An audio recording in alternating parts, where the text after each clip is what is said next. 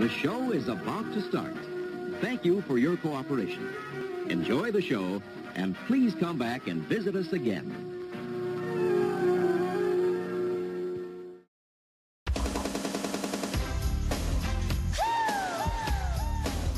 Here we go. The table's set, baby. Indeed, the table is set for the latest edition of the 9 Years podcast, the AFC Wimbledon audio fanzine. It is Thursday, August the 10th, and I am Nick Draper, joined once again by Crawley's #1 Ray Wilkins tribute act, Stuart Deakins. And isn't it great that proper football is back? This week we'll be discussing our first two games of the season and previewing the weekend's action as we host Shrewsbury, or Shrewsbury, however you want to say it. We also catch up with an AFC Wimbledon CCL original, Mr. Andy Sullivan. But before all that, Stu, as I say, two matches to review, and we'll tackle them individually. Let's start with the most recent, the Brentford game in the Milk Cup. We've fallen at the first hurdle again, albeit not helped by our injury list on this occasion. We can talk about 10 changes that Brentford made to their starting lineup, but they are still picking from a championship squad, and we're starting that game without Darius Charles, Jonathan Meads, Jimmy Abdu, Liam Trotter and Kwesi Hapaya, who I would suggest would all be in Neil's first choice 11.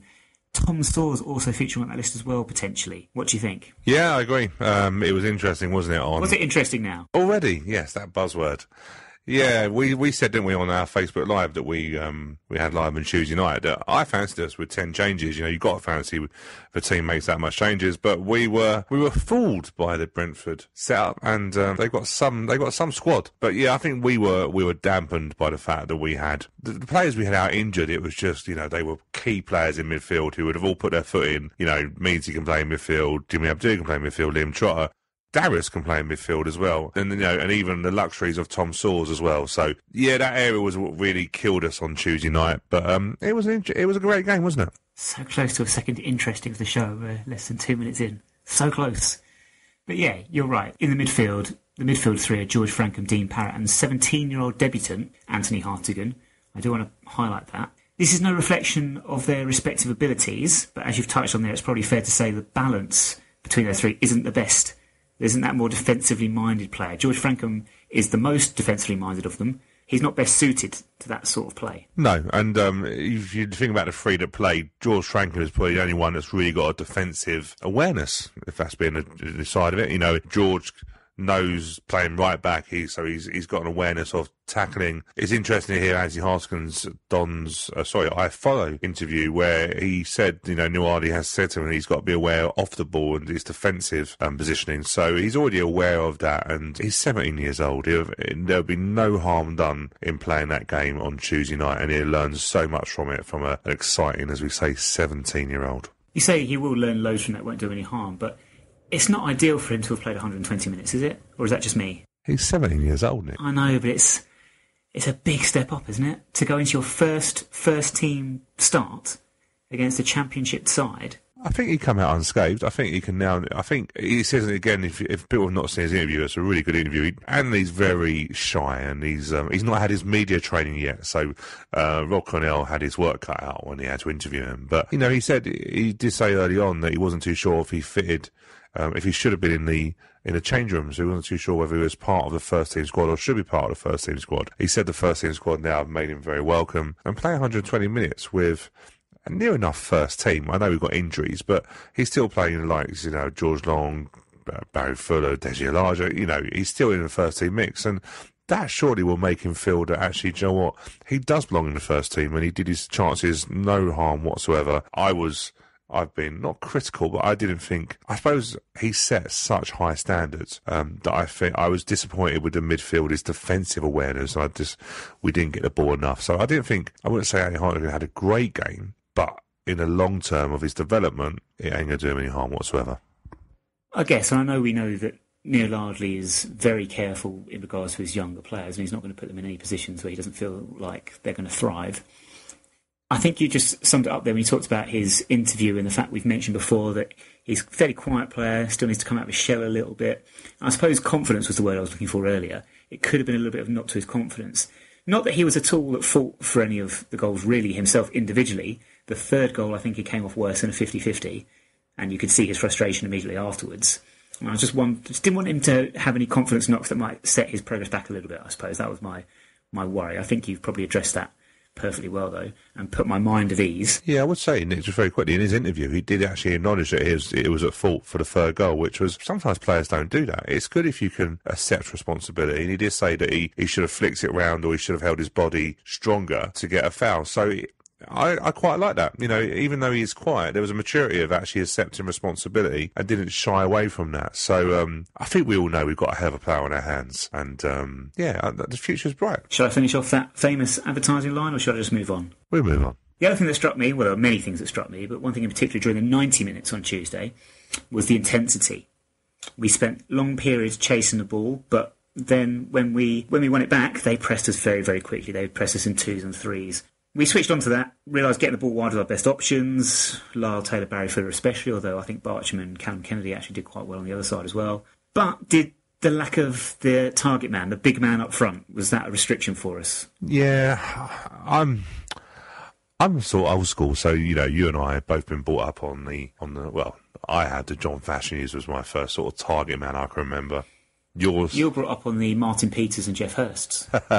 No. John Fashion Hughes and John Gales of this world, and well, you know, obviously you're going back, you know, think about John Hartson, Marcus Gale, Bayo, Tom Elliott, obviously last season. I think Steve Howard at Luton. Yeah, who can forget Steve Howard? I think we always feel that we should need a... sorry to interrupt you again. There's probably so many people listening right now going, Who the hell is Steve Howard? Who is that? Have a Google. Google it. Yeah, Google it, as they say nowadays. I always think we need a target man. You know, we've got a pitch that is like a carpet out there. So we've recruited in a certain way. It's interesting. The official stats say that 55% possession was for Brentford. We actually had a bigger share of the percentage of Scunthorpe, according to the official stats. But it felt like Brentford had the ball a hell of a lot.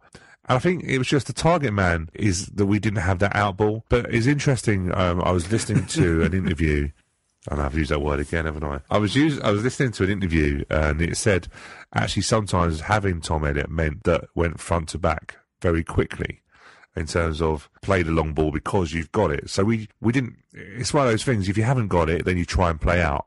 But we tried to play out a few times, and we just got swamped in the midfield areas. The space was wide, and I think we started to work out in the second half that the space was actually with Barry Fuller, Andy Barcham and that, but we tried to take too many touches in the midfield, and Brentford was so effective of hunting in numbers, and they won a lot of ball in such dangerous areas for us. But again, we can only learn from that. Brentford are a quality championship team, and they spent a bit of money to get them sort of players, so we can't be too disheartened. With our striker options at the moment then, we know what Cody McDonald, Lyle Taylor and Andy Barcham, we all know what they offer us, but do they complement each other? Do they really work as a front three? I know we've talked about getting the ball wide, and Lyle and Barcham were the ones coming right out, almost hugging the touchline at times. But surely we need something a little bit different.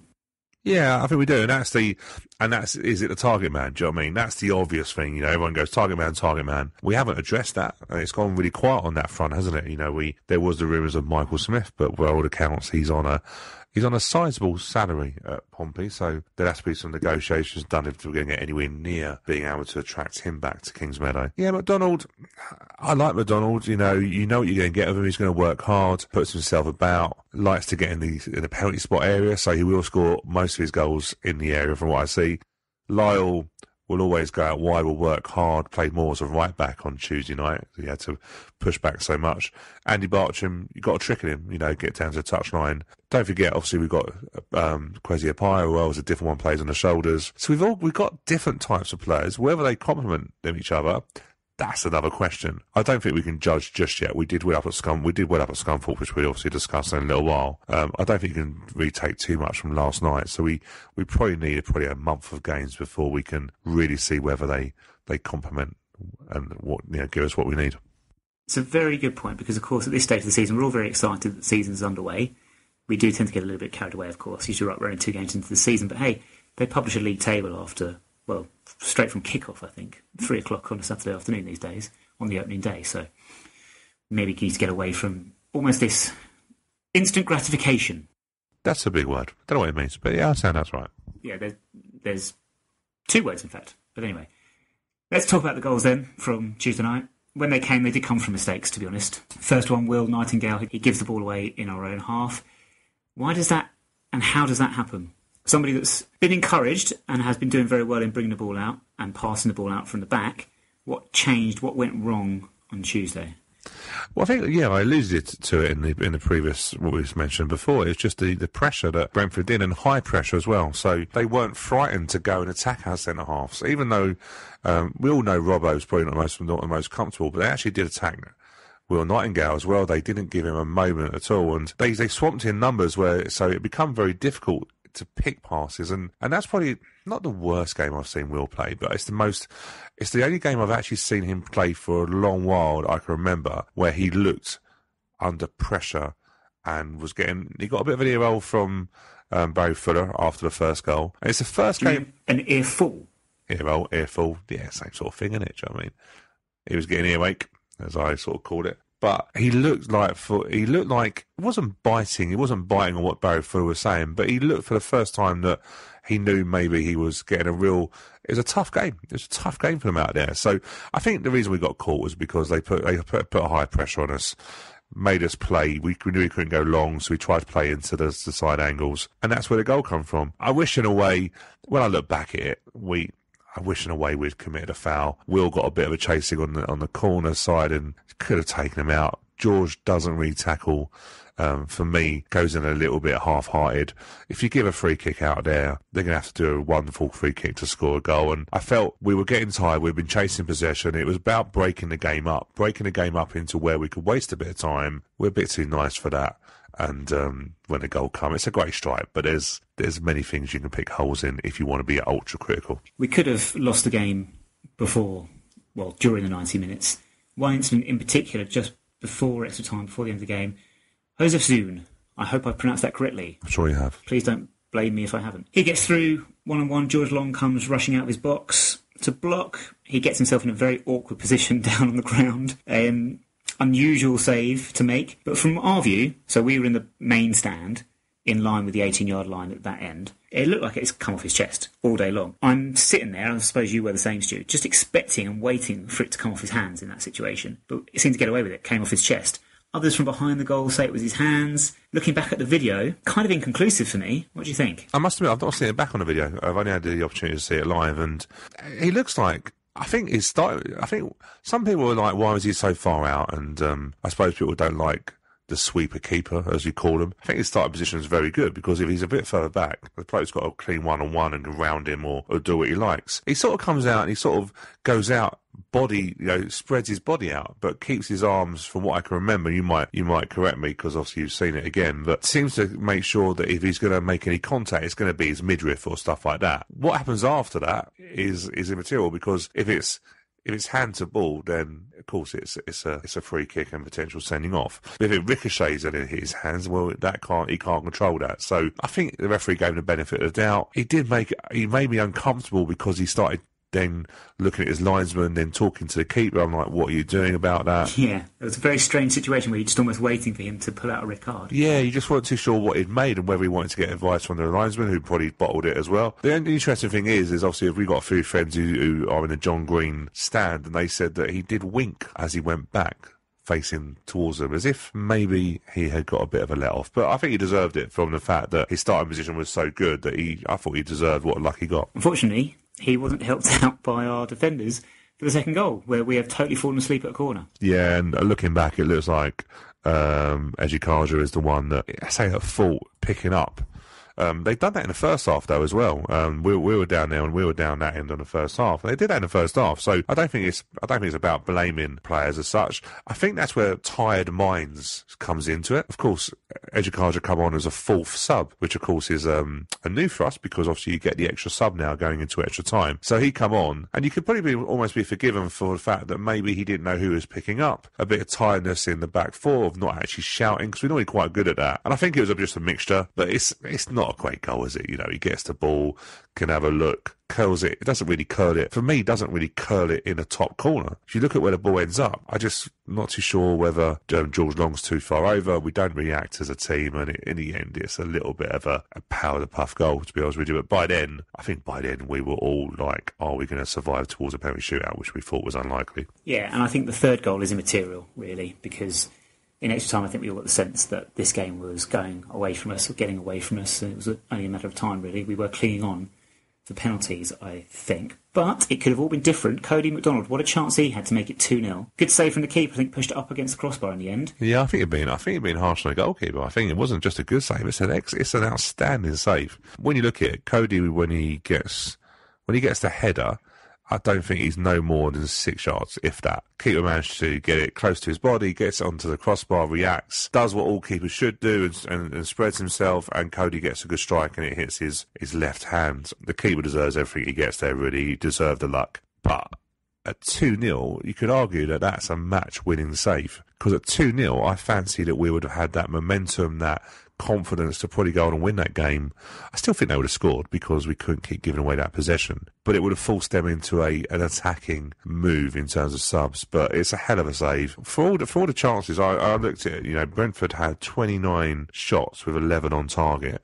We had 12 with 7 on target. So in terms of when we had our chances, I think we must have about 3 good opportunities. So from the limited possession we have, we did really well. And if not for their keeper doing saving it, I think we'd have been in a draw for the next round. We're never in the draw for the next round. This just doesn't happen. I don't even think there is a next round. I've never seen it. Well, I have seen it, but not for how many years now?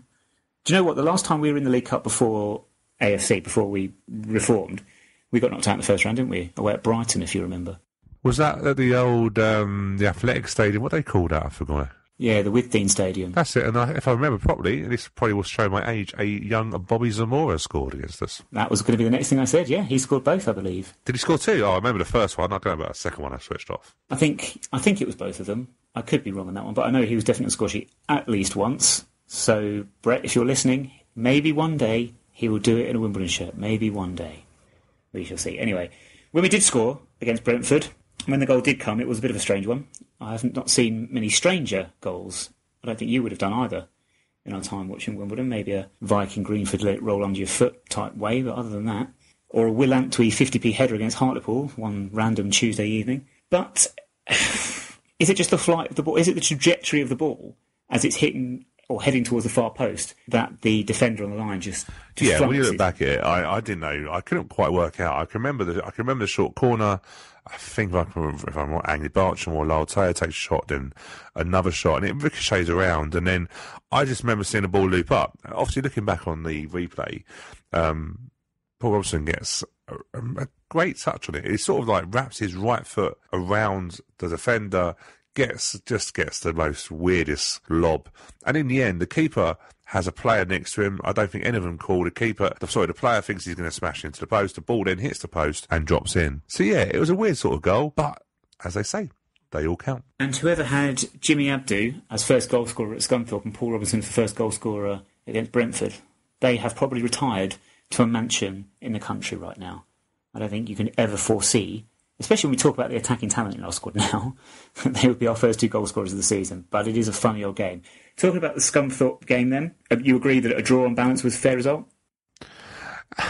It's difficult to say on balance. If you look at possession, we dominated possession at Scunthorpe and had more chances. Yeah, we take it. I said, look, we'll take a draw before the game starts. I left a little bit, a bit disappointed that we just didn't take those chances. You can say a draw is a fair result. I think Scunthorpe took the draw, but we had some really good chances to save on the line from the keeper, great hand, and the Lyle Taylor chance where Cody didn't get down to the byline and then Lyle just sort of gets a bit of an air shot. We had some great chances and we could have come away from 3 points at a place that is going to potentially hold the playoff, one of the playoff potential teams. So, yeah, we've done well. We did do particularly well in the second half. That's where you mentioned those 2 great chances there. What changed after the break? I just think we were a bit more adventurous. I just felt that we were a little bit just trying to find our way into the game. Scunthorpe got the early goal, which was a good goal when you look on reflection. It's a good goal. You can pick holes in our defending all day long, but it's a good move.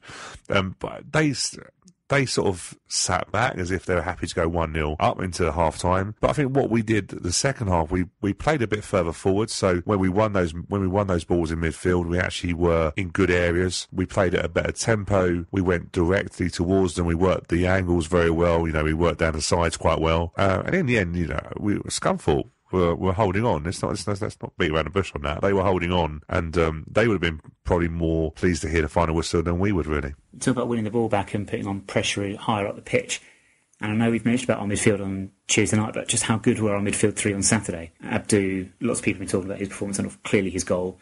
George Frankham and Liam Trotter, who maybe gone under the radar a little bit. How good were they, especially in that second half? Yeah, well, there was a few eyebrows raised, wasn't there? That George Frankham got a nod over Dean Parrott. That was the obvious either or, wasn't it? I said on the build-up from last week on our podcast that it was either or, and I wasn't overly surprised to see George Frankham go there. It is a position he's played before. He has got that defensive nous. Whereas maybe he didn't work against Brentford, he had two good solid players alongside him in Liam Trotter and Jimmy Abdu. They worked well as a three. They hunted well. They hunted down the ball, so they forced errors. They won second balls in midfield.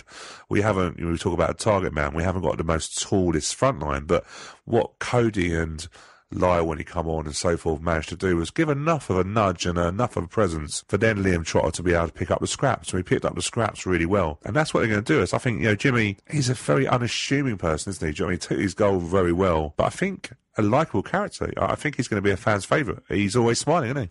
He always seems very, very happy, in contrast to perhaps a couple of other players in our squad, who shall remain nameless for the time being. Some people that wouldn't have been happy on Saturday would have been Scunthorpe's front three. I thought we did very, very well keeping them quiet. We talked about this on Facebook Live, actually. Paddy Madden, Hakeeb Adelarkin, and then obviously Josh Morris, a 20-goal strike from last season. Apart from a few moments from Adelarkin, really, didn't feel threatened by those guys at all. No, and you're right. When you think Josh Morris got 20 goals, you have to wonder if... I'm amazed he's not gone, I wonder being truthful. Is it a case... He wasn't as effective as I've seen him last season. Is that because maybe there's a potential of a move going on? Or because I think if he doesn't move now, he's got a potential of missing the boat. That's a little bit... He wasn't great. Last season when we played him, I was a little bit concerned when he played and he got the ball. You were like, he can make things happen. I never really felt he was going to do that.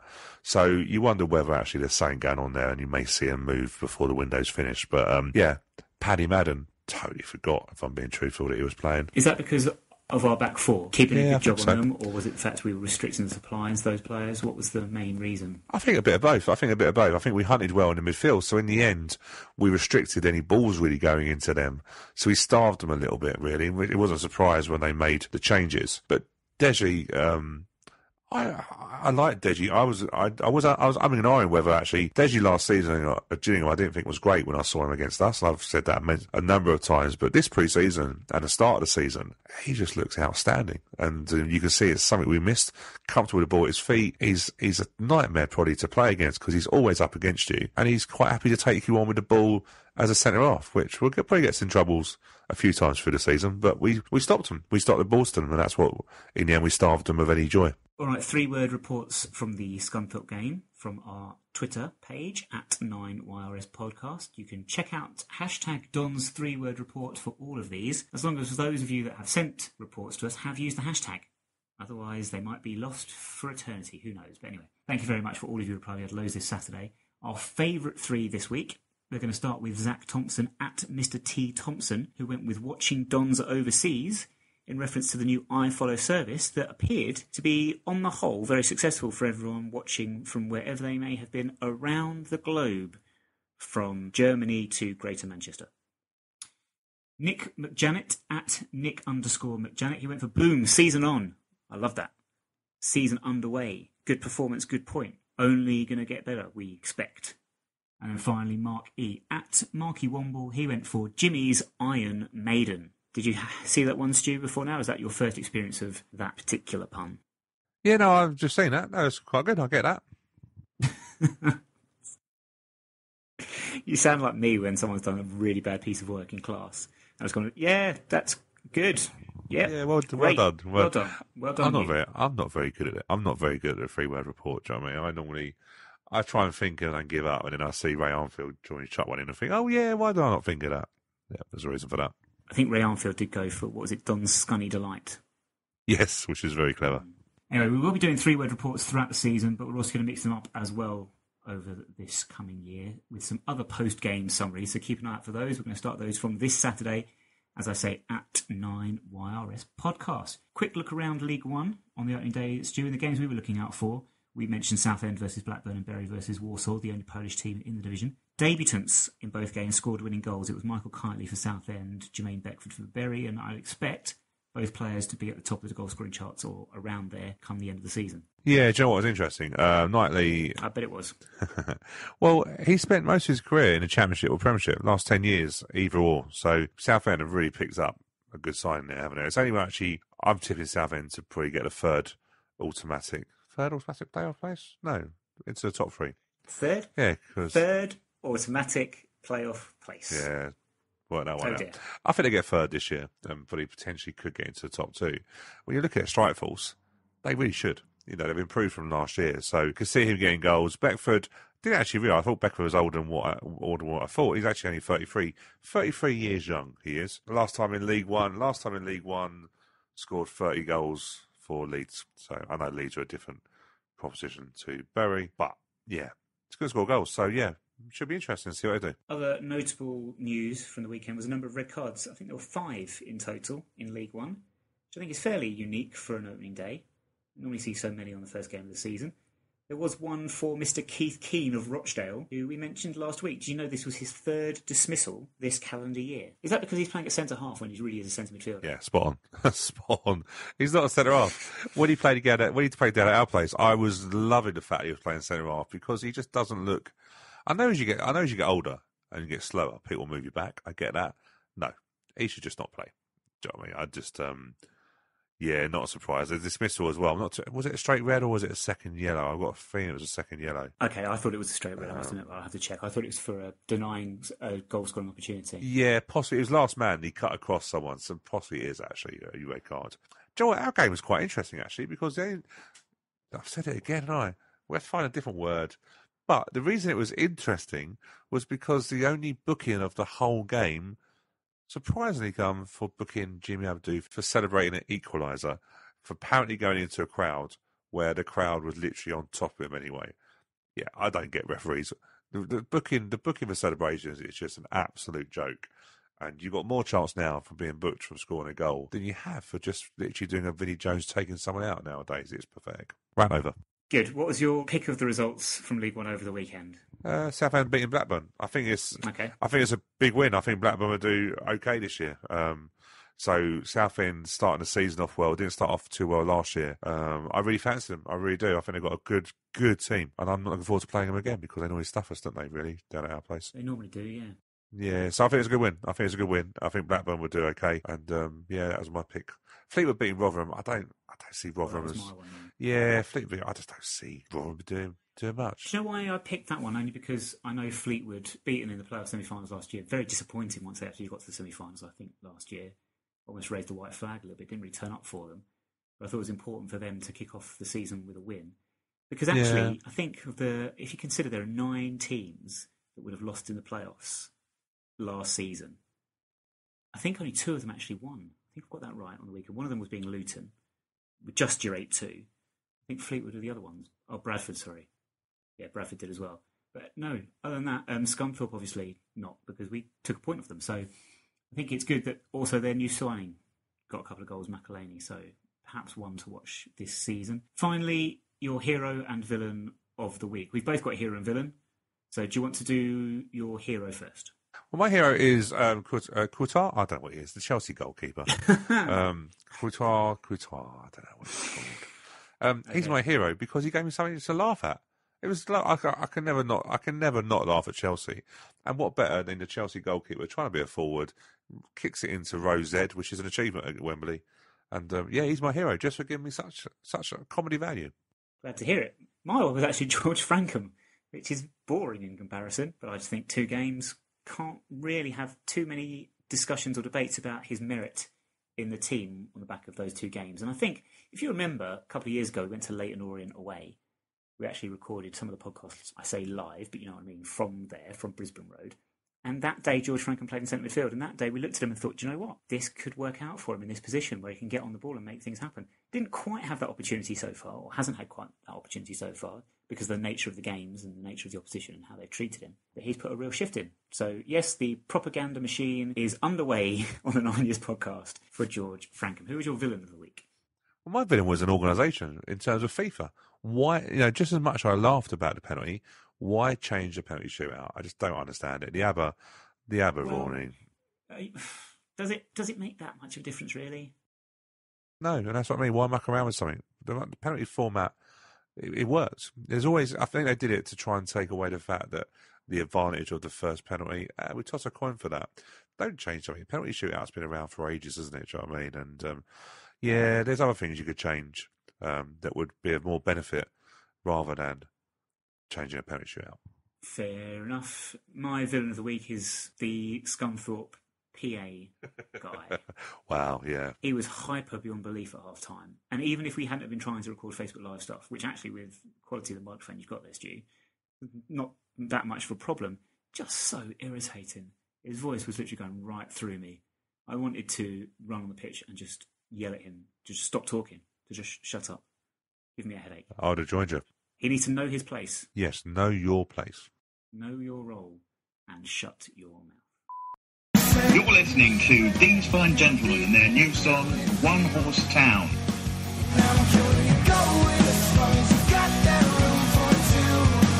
Available now on iTunes and Spotify. I've been joined by Andy Sullivan. I consider a Wimbledon original, an AFC Wimbledon original.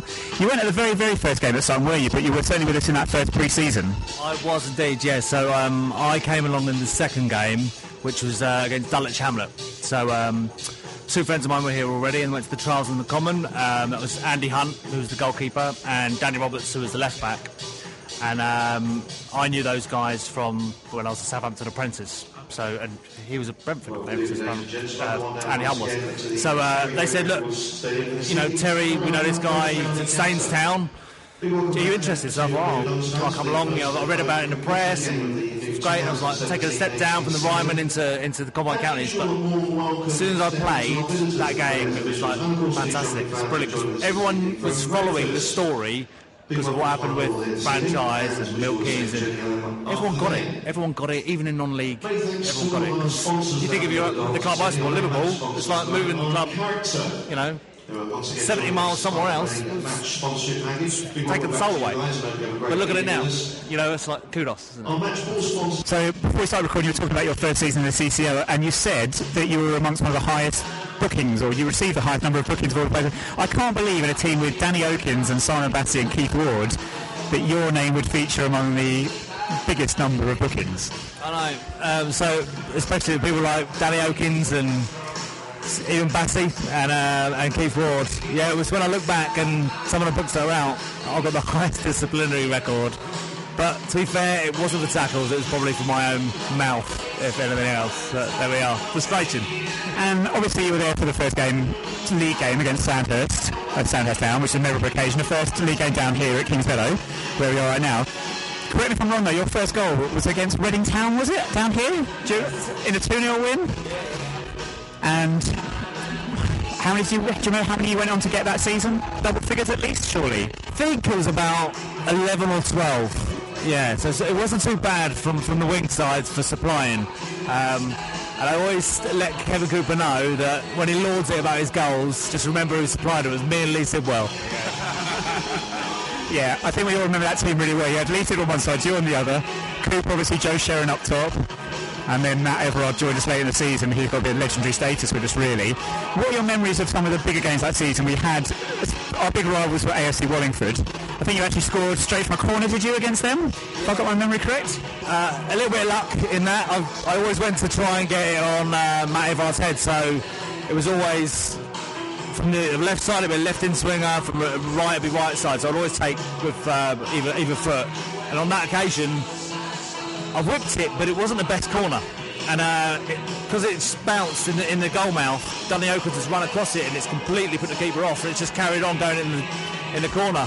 So I've just ran straight up here and got mobbed by Sean Daly, everyone else, and it was sweet for me because AFC Wallingford had Shane Small-King, who later came to us, and Shane's looked at both of me and Matt Everard when he scored from the corner. He's gone from the free kick, and he's gone, there you go. It was, when I was doing my celebration, I looked at him and so it was a good little bit of banter. With that game as well, do you have to remember, that was a big game for us. It was almost a coming-of-age game when we beat Wallingford 3-2 that day. But Keith Ward clearing one off the line, do you remember that? Do you remember? And was it over the line? Well, I actually don't remember that, but what I do remember is the noise that day, because I think the sponsors for the game, ironically, were some of the lads, I can't remember what they were called. Yeah, and I think they were Scotch Mist early doors, to the point where they were really, really set off here, but it was infectious because the chants were going around the ground, you could really hear it, and I think I've got the video or DVD, and it's really, really loud when you're on DVD. Out of curiosity, you'll see nowadays it's packed all the time, and back in them days it was packed. Did the fan base give you that extra? Did it give you pressure, or did it drive? Because obviously some players, I can imagine, actually it probably didn't. Maybe they didn't mean they couldn't express themselves. Did you have a problem with that? Did it make you more motivated?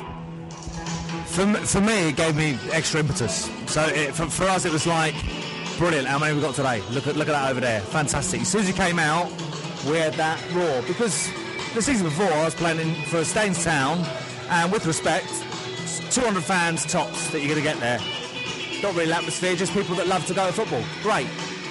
AFC Wimbledon, 2 seasons prior, watching the Premier League, and we're looking at these people going, oh my God, they're watching us, not professionals, but we're giving everything we've got for the club, and they're with us, and it's brilliant. And that's, we wanted to give something back to what the situation was, and at the same time drive forward. And we didn't manage it first season, but we certainly did the second season. So and to do it so quickly, and everyone that was involved, it's been fantastic. So you were involved in a team with Simon Batting, who now has gone through so he's gone from player, coach, assistant manager, and obviously the final link, obviously going back then. Have you got? Was he always a saint? Have you got any stories, or how was he in the dressing room? Because he's quite a big motivator, isn't he? How was he? And obviously, when he played, how was he? It's classified. No, Bass has always been a terrific character. I mean, 2 years prior to me being at AFC Wimbledon, I went to Aldershot, where, funny enough, we had Michael Harvey, also known as, and Bass was there. But Bass was injured at the time, but he was a massive character there in the dressing room. In charge of the fines, in charge of the fine book. Always had a bit of authority, but he had the banter as well. So he's always had a sharp tongue, which is a good thing in my opinion. So when he came to AFC Wimbledon, I was already within the club, and he came in at Walton Hersham with Keith Ward and Noel Frankham and other people. Straight away, 3 massive characters come in, and we're like, oh, here we go. And it was fantastic, because straight away he's come into the dressing room and he's seen Kevin Cooper and he's dug him out straight away for his haircut, his curtains, and I think he's called him Robert Rosario. Norwich City goes, look at Robert Rosario in the corner, and it was fantastic. That set it off from the start. That is what he's like. He's brilliant, but he won't let you get away with anything as well. So he'll have a laugh, he'll be brilliant, he'll look after his teammates, but at the same time, when it's time to be serious, you've got to get your head on. And he was always good for that, because he's a little bit older than me, and when I was on the left wing and he was on the left back, he'd hit me a roll. Here we go, get in here, turn left, turn right, and I know exactly what I need to do. And when he bombed on, I knew when to sit. And it's just having that voice on the pitch, in the dressing room, and I'm not surprised he's still here, because he's fantastic. What he does to drive not only people on the pitch, but from a social aspect, he's heart and soul. He's a good lad. Kevin Cooper's hair, was he ginger, and was he dyeing it? Yes and yes. And what about some of the nights out you might have had as a squad? Because you say there were a lot of big characters. That was a great team. The team spirit in those first couple of years, well, it has been throughout really our time at AFC Wimbledon, but particularly those first couple of seasons. Any stories you've got of any team bonding sessions? I won't say too much, but I'll just say there was a couple of times when we went out, there'd be some impromptu characters that turned up. So we went to Infernos in Clapham, or we ended up in Infernos in Clapham, and I think Bass's mate Ben Thatcher came along, and I can't be certain, but I'm sure he had a game the next day for the certain Tottenham on the TV televised subject with Glenn Hoddle was manager. But apart from that, we didn't say too much. But we had some interesting nights out. But the big characters were Sean Daly, Ginge, Gareth Graham, Danny Oakins, Lisa. But we were really lucky, actually. We had a good bunch of lads who mucked in. Even Lee Passmore and some of the Resis came in as well. So we had quite a good squad, and everyone came out, and it was good fun and games. Especially when we went on the end of season tour to Blackpool as well. That was carnage. I don't think the club's been allowed to use that same company that we used on the way up. But yeah, I wasn't going to ask about Noel Frankham and perhaps any nudity, but yeah, we will stray away from that one. You stayed with us for about just over 2 seasons, didn't you? You were here when Dave Anderson came in, and then it moved on. It was a difficult one for me because, well, I regret going. Maybe it was just bad timing because I got a bit of a calf strain at Dagenham, and I got on really well with Dave Anderson, and everything was changing, and I think I felt the pressure of being injured, not being in the side. I could have waited, but I wanted to get into a side straight away, and if I look back now, I could have just been more relaxed about it. But I felt the pressure, and I think Kevin Cooper went, and a couple of others went around me, and I went to Carl Shorten with Billy, what's his name? I can't remember the name of the manager now, but I went over there, but I didn't really have the heart, and I went to Whiteleaf in the end and played against Dave and the guys that season, and it was a little nod and wink to Dave said stayed, but we never know. And what about now? What are you up to now? You're down here. I should explain. You are down here at Kingsmeadow for our first ever home League Cup tie against Brentford. But what are you up to now? Are you still in football or not now?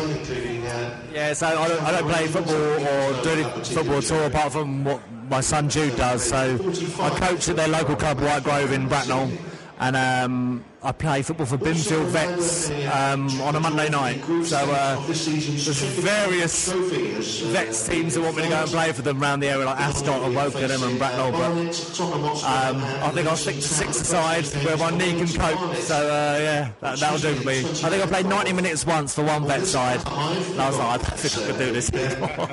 But no, still love the game, and with a chance to have a little pick about, I'll do it, absolutely. And now, just as we wrap up, thank you very much for your time. A couple of final questions we've got. We've got a new game on the podcast this season. We call it Play With, Sleep With, Avoid. We're going to give you 3 names. We'd like to pick which one you'd most like to be in the same team as. Sleep with. So which one you'd like to room with on away trips. And then finally, which one you just completely avoid. Your names being Danny Roberts, Simon Batty, and Simon Batty and Sean Daly. Oh, tough one. So play with Batty because we have, and I'd have to avoid Sean Daly. Yeah, because he's got a better body than I've got. Fair enough. And then our final question, quick either or one. When you're making a cup of tea, do you go with the tea bag first or the milk first? Tea bag, absolutely. Good man. We had James Shaw, our former goalkeeper, who said he puts the milk in first. Shocking. Exactly. Andy, thank you very much for your time. That's great. Thank you very much. Enjoy the game this evening. And hopefully we'll see you around Kingsmeadow again this season.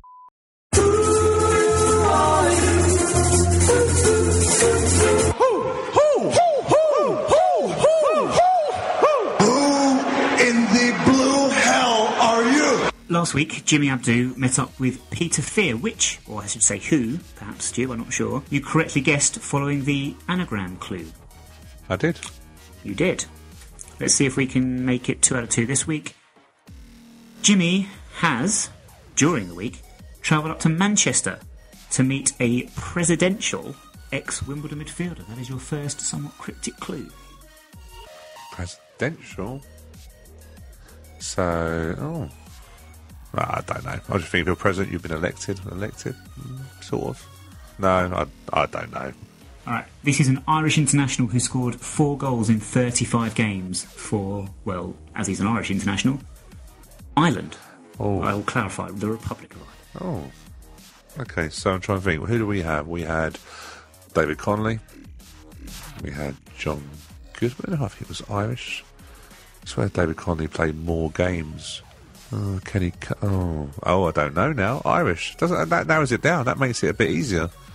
But I still can't work out the first clue. I think David Connolly scored. Actually, no, I don't think. I'm going for David Connolly. David Connolly. Okay, well, you've still got one more clue from which to change your mind. The final clue before the anagram. Despite his 4 goals in 35 games for Ireland, he only ever scored once for Wimbledon. However, my brother, Chris, was falling over himself when he did score. Crikey. John Goodman scored more goals than that. Irish international. David Connolly scored more goals than that for Wimbledon, didn't he? So do you get the part where Chris would have fallen over himself? That was at Bolton, wasn't it? I can't think who scored up there. But it might not have been that game. Okay. You stumped me on this one. I'm trying. No. Just for the record, it was Patrick Agyemang and Kevin Cooper, the 2-2 game in which Chris fell over. Just for the record. Have I ever mentioned that Chris fell over at Bolton? You have. I'm a bit stumped on this one. No, I'll wait for the anagram, I think. The anagram then. Rank Dyke Men. No, I think this is why I'm so tired this week. I can't. No, David Connolly, John Goodman, who else? Kenny Cunningham, who else is Irish? Well, there's lots of people that are Irish. Terry Wogan is Irish. Yeah, I know. At some point, everyone that was Irish I forgot his name, Jack Charlton was trying to get to play for Ireland. No, I'm stumped. I'm done on this one. Stumped. You're going to kick yourself. Oh no, go on. Mark Kennedy. Wow. Damn. That was a somewhat... The presidential. Oh. Yeah, see? You see? Mark Kennedy. And he has... Do you know what? He was involved in one of my best moments ever watching Wimbledon, and it actually wasn't even in the game. This was Blackburn, was it not? This was Blackburn, where him and Brandon Thatcher blatantly tried to take out as many kids in the Blackburn end and were told off by stewards. Blatantly did it. The best moment, and it actually wasn't even during a game. Mark Kennedy. I have sympathy for those children now after what happened at Scunthorpe, where we nearly had our heads taken off by an errant shot from our own team. Was it? Yeah, from our own team. Who was it in the end? It wasn't Dean Parrott at the end, was it? I don't know. No one gave me any clue. I actually ducked into the ball, but yes, I'm sure they didn't see us with our backs to goal recording. Yeah. Mark Kennedy. Damn, I can't believe that. Yeah, there you go. Oh well, well done. Mark Kennedy. His 1 goal away at Bolton in the League Cup in '98. And such a disappointing player, wasn't it? Well, the talent he had, and the best he could do was take out a kid at Blackburn. Didn't really work, did it, for him? No. Sometimes it happens. Sometimes it just happens. It doesn't quite work for you at a club, but there we go. Right, this weekend we host Shrewsbury, or however you want to pronounce it. They were beaten 2-1 in the week by Notts Forest in the League Cup, inside the 90 minutes. But they did take 3 points from their first league game last Saturday. Christmas came early, thanks to a Lanil John Lewis injury time winner against Northampton. We have to have this game down as a win, don't we, Stu? Yeah, it just depends how much the 120 minutes took out of us. I don't know what... I've got a feeling that Jimmy Abdou and Liam Trott will be back. I don't think their injury was as bad as we make out. I think they were always going to be, not dropped, but I think rested. So you've got to manage them correctly. I've got a feeling they will come back in. Hopefully it'll give us the extra legs. But yeah, the 120 minutes sort of means the game could be a little bit flat. But I'm going to go for a 2-0 win for us. I was just looking at the Shrewsbury squad. Shrewsbury. However, I don't actually care. They've actually got some talented forwards. I think we are very familiar with Junior Brown, formerly of Fleetwood, in their midfield. But you look at AJ Leach-Smith, who was the former Crewe striker, wasn't he? Yes, he was. Played against them. John Lewis, who we've mentioned, who scored. Louis Dodds, ex-Port Vale, is that right, if I remember properly? Yeah, I believe so. Yeah, is that going to... Are you worried about that? Does that give you nightmares? No, and I'm fully expecting Shrewsbury, as I said, I've predicted them to go down, but I just think it's another indication of the strength of this league. I think it's a much stronger league this year because you look at some of the names in their team. Sean Wally's another name I'd mention, Alex Rognan. These are experienced players, and I just think, all right, they're going to struggle, but I wouldn't say, I shouldn't really say this actually, if you consider the teams that got relegated last season. I don't think we scored against Swindon in either game. We lost at Port Vale. We drew twice with Coventry. We drew at Chesterfield. So, okay, our record's not great against these bottom four, but they're essentially no easy games. No, but if you're going to have a game at this stage of the season where we want to get our first 3 points on the board, first home win, all those sort of things, Shrewsbury coming to town is probably as best we could hope for. They've never won at Kingsmeadow either, so there you go. That's jinxed it. Yeah, well, to be fair, I did say, that we'd never lost at Glanford Park ahead of last week's trip up there. So yeah, I've been there twice. Seen us win 1-0 in the FA Cup replay and a 1-1 on Saturday. Yeah, so this is as AFC Wimbledon, of course, but I fancy us though, like you say. I fancy us to win this one. It's going to be 1 or 2-0, I think. I am pretty confident. Any other fixtures from the weekend that have taken your fancy? I have done what is known in the podcast game as a stew because I have forgotten to look, so I'm going to do that now. Ah, no, see, I did quite well. I looked this time. So I'm looking at the Battle of the Rovers. So you got Blackburn at home to Doncaster Rovers. Interesting game because Blackburn's first home game in League One. Doncaster won at Bradford in the Milk Cup on a week. Obviously, they had a disappointing game against, I'd expect them to beat Gillingham. I think Gillingham obviously would be the team that would be competing with Shrewsbury for bottom of the league. But I just fancy that. I think it'd just be interesting how Blackburn adapt to being in League One again. Oxford Pompey, battle of the big clubs in League Two, renewing their rivalry. That's what I look at. I think it's a fascinating one because, as we said, Portsmouth got to a good start, as did Oxford. They both got to good starts, but they got against teams that you'd expect them to, really, in respective fixtures. But they are both... Well, I've tipped Oxford to do very, very well this season, whereas Portsmouth are the ones that most of the media seem to be backing. So I think it's a fascinating encounter. Having said that, it'll probably end up being 0-0 and they'll just cancel each other out. But I don't think either of them would be particularly upset if that was to be the case. Any others that tickle your fancy? Alexa Bliss. Oh, you mean the fixtures? Fixtures. Plymouth Charlton. Yeah, definitely. Plymouth at home for the first time in League One. There's a Sunday fixture, which is quite interesting. Oh, this is because... Sorry, actually, thank you for reminding me. This is the ludicrousness of Sky feeling the need to put a League Cup game on a Thursday, which means that a Championship game and a League One game had to be moved to the Sunday to accomplish... Nobody wants to watch Bury Sunderland on a Thursday night. Nobody. No, but you could see Bury winning it. Could do, yeah. You could see him winning it. But, Wigan Bury's first real... If Bury are going to do anything in this league with the money they've spent, or do anything before Christmas, before they go bust, or sell, then this is going to be a test for them up at Wigan. Yeah, Wigan. It's going to be very interesting. And a Manchester derby as well. They're all Manchester based, aren't they? I've forgotten who we're talking about. Bury and Wigan, yes. Greater Manchester. Wigan, Bury, they're all great Manchester. Yeah, it's a local derby. There's a few in around that area, isn't there, this season, so... Definitely. Of course, updates will be available from our game with Shrewsbury, Twitter and Instagram at 9YRS Podcast. There will be Facebook Live videos as well, so we'll keep you posted on everything that's going on during the match on there. Make sure you like us on Facebook to make sure you're notified when we go live. That is facebook.com/9YRS Podcast. Not just for those of you that can't make the game, of course. If you are at the game, you can be streaming it on your phone and getting our opinion, getting our half-time analysis, if you so choose, if you really want to. So it's up to you. Also, on all of our social media this week, there'll be links to our Spotify playlist. This week, it features tracks chosen by Jake Reeves. And also, remember to check out our website, 9yrspodcast.org, for this week's essay. Mark Hendricks is our writer this week. He's analysing our new style of play. Now, this is the time we'd normally think about waving goodbye, but two bits of business to tidy up, Stu. First of all, big shout out to Ruth Langsford, who has announced, or it has been announced, that she'll be taking part in this year's Strictly Come Dancing. So good luck, Ruth. She is a friend of the show. She listens every week. Good luck. We shall be supporting Ruth, won't we? For the first week. Oh, come on, have faith. I think she will do very, very well. She won't reach a second. Yeah, at least a second or third week. Also, got a one-off this week, Stu.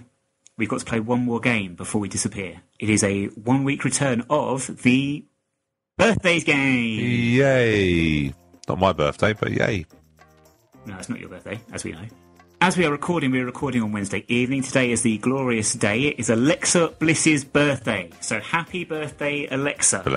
Bless her. How old is Alexa as of Wednesday, the 9th of August, 2017?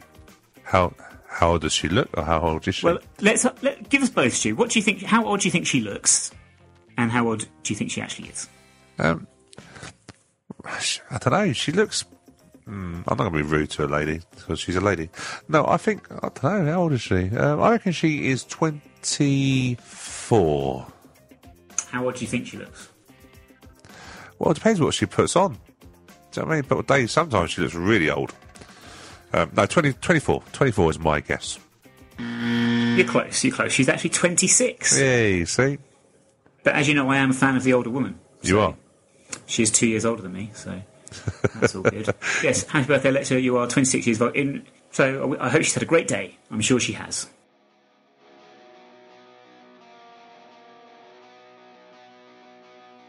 Okay, off we go then. Thank you for listening. Please remember to like us and subscribe to us if you're listening on either iTunes or YouTube. And if you're listening through our website, please feel free to leave a comment underneath and tell us what you think. As I say, that is it for us this week. Thank you for joining me, Stu. Thank you for having me. And join us next week when we will be discussing George Orwell's 1984 with Google CEO Sundar Pichai. Alexa Bliss back first, milk last, and we'll speak to you again next week.